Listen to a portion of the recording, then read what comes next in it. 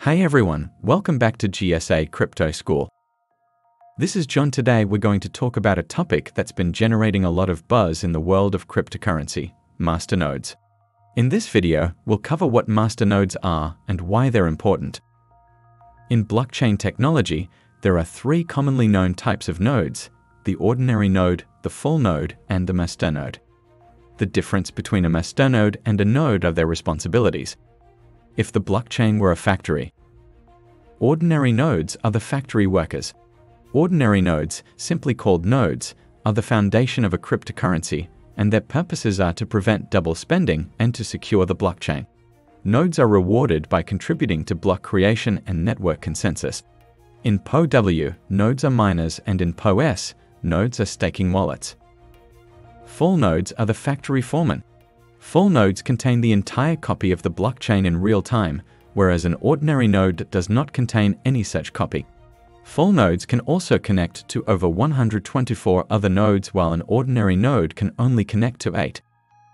Masternodes are the factory managers.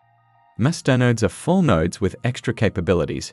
They perform different types of services, such as instant send, private send, and storage of the full blockchain, for which they receive block rewards. Masternodes are full nodes in both PoW and PoS.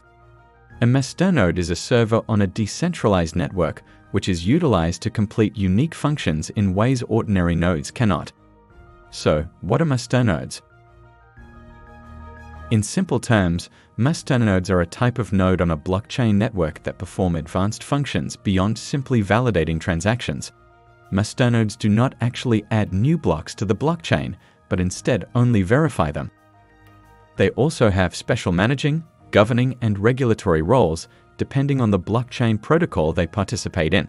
The Dash protocol first added masternodes in March of 2014 in a system known as proof of service. Masternodes are more commonly found in PoS ecosystems, although they can be used in PoW ecosystems as well. Masternodes play an important role in maintaining the health and stability of a blockchain network. They help to prevent attacks like 51% attacks by verifying transactions and ensuring the integrity of the network.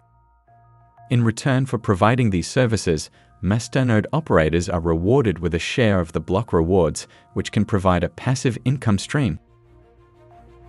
One way to generate passive income in the cryptocurrency market is by investing in masternodes. Investing in masternodes can be a profitable way to generate passive income, but it requires a significant upfront investment and technical knowledge. To operate a masternode, you typically need to hold a certain amount of the network's native cryptocurrency and run a dedicated server that meets the network's requirements. Some popular masternode cryptocurrencies include Dash GSA Coin PIFX and Zcoin.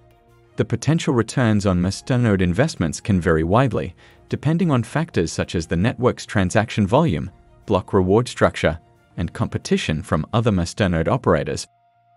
It's important to carefully research and analyze the risks and potential rewards before investing in masternodes or any other type of cryptocurrency. Additionally, it's important to diversify your portfolio and not rely solely on hold trade strategy.